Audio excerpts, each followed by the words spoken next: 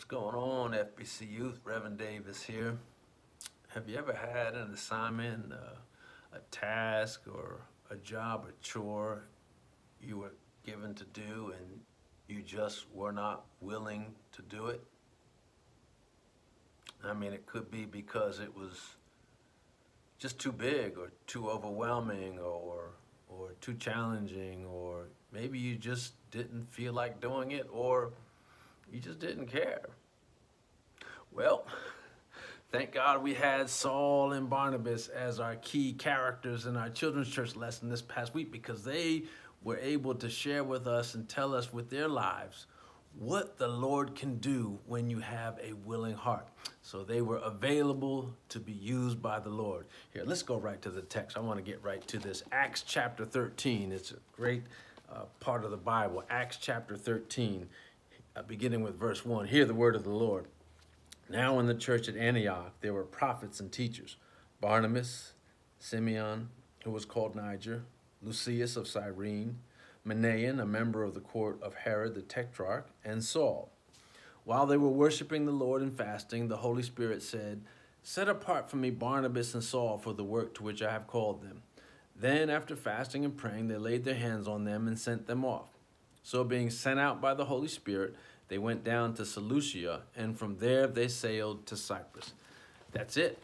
That's the assignment that they got from the Holy Spirit. Saul and Barnabas got direct instructions from God to go to Cyprus to tell other people about Jesus. Now, check it out. They've already were doing that. They were in Antioch telling people about Jesus. In fact, Barnabas was already in Antioch, and people were coming to follow Jesus. And he said, I need some help. So Barnabas went and got Saul from Tarsus, and Saul came and joined Barnabas, and they were together for a year in Antioch, telling people about the goodness of the Lord. And now God gives them a different instruction. That's what happens sometimes. God will ask you to do one thing for a little while, and then he changes and then wants you to do something else. So he was sending Saul and Barnabas down to Cyprus, and they were willing to go, willing to follow. Sometimes when we get instructions from our parents or our school, our teachers or our coaches, and it's something different from what we're used to, and we resist it, we push back. Or if it's a chore and it's like, I don't want to do that. Well, Saul and Barnabas are teaching us that it's very important to have a willing heart, to be open, to be available, to learn new things and do new things. And so that's what they did. Now, check this out. They got on the boat, they sailed down to Cyprus, and they had some success. But they also ran into harsh opposition. 2 times they had an individual that was learning about Jesus, wanted to learn more about Jesus, and there was a magician or a sorcerer, a false prophet is what they were called in that day. And they were saying, no, you don't want to learn about this Jesus. And so Saul had to shut him down, and that's what he did, made him blind. And then this government official did receive Jesus.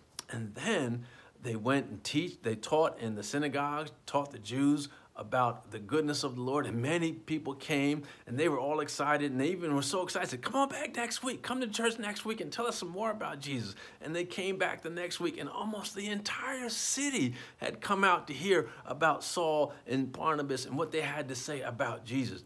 And they were telling people that Jesus loves them, that Jesus forgives their sin, and that they don't have any guilt when they believe in Jesus for their sin. And that was contrary to them, the Jews. It seemed to be contrary to the law that they knew. So they were excited to learn more about it. But there were some Jewish leaders that were jealous and were not excited. So they stirred people up to stand against and say false things against Saul and Barnabas.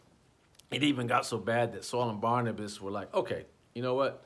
You don't want to believe in my Jesus, that's fine. I'm done with you all. And if you don't want to receive Jesus, I'm going to tell the Gentiles who weren't part of the church as well received in the church. So they went outside the church, outside the synagogue, and told the Gentiles about Jesus. And they were excited to know about Jesus. Sometimes the opposition that we face can be an opportunity for somebody else, and that's what happened.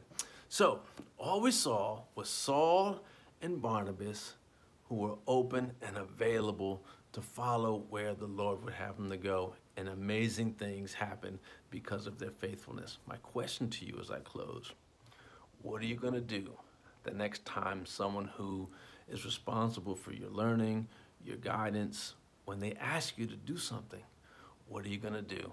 Are you going to have a willing heart and say, yes, I'll go, yes, I'll do it? Or are you going to be like I was early in the video? Nah, I think not. God can do amazing things with a willing heart. Trust the Lord and follow. Amen.